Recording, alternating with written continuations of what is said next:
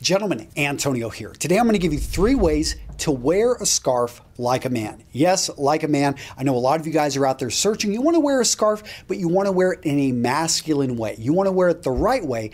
And to start off, guys, number 1, when you're wearing a scarf, focus on the function. Number 2, focus in maybe on the looks, but function is first, always comes first. Now, I'm going to give you 3 ways to wear a scarf. Now, I've got a lot more than that. I've got an entire infographic right here. Go check it out. 11 ways to wear a scarf. But I know that you guys are looking for, what are the 3 best ways? The 3 maybe uncommon ways that actually it's going to keep me warm. It's not going to come undone.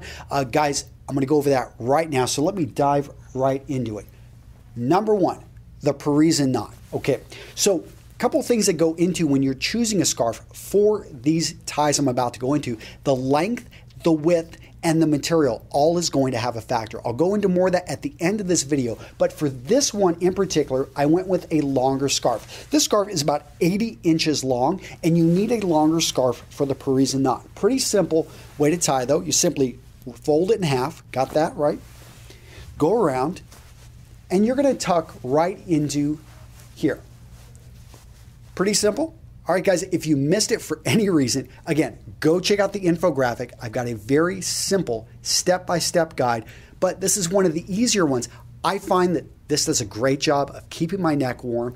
It's great for longer scarves, and it's something that for some reason, a lot of guys aren't out there using. They're going to go with the simpler ones they see, maybe the once around, the twice around. They may not even know what they're actually tying, but guys, the Parisian, number 1 on my list. Let's now do the reverse drape tuck. So a little bit fancier of a sounding name. I think this one is pretty rare.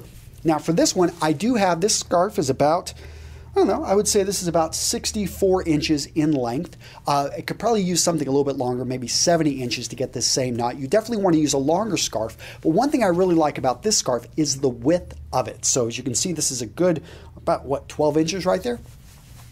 Okay, so the reverse drape tuck. I'm going to start like this right over here. I'm going to go around, and then very simply, I'm going to tuck it in on both sides. Pretty simple, huh? Again, I like this one. Functionality-wise, it's going to keep my neck warm. It is not going to become untied. It's, it's a very functional. I can tighten it just a bit, and it's just going to stay there for as long. So if I'm out walking for an hour, 2 hours, this is going to work very well. The third knot is the 4-in-hand. Now, the 4-in-hand, very simply, I'm going to go in half, just like the Parisian knot. I'm going to go around. One end is going to go through. Then I'm going to twist the loop, right like that, and put it in here. Then I'm going to adjust.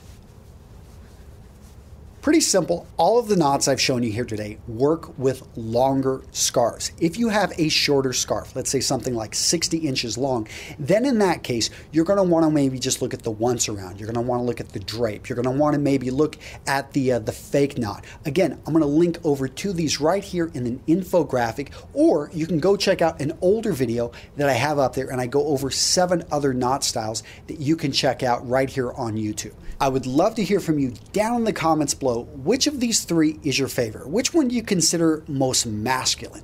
And let me know. I'll go down there and I'll check it out. And if you haven't already, make sure to go grab our app over here at Real Men Real Style.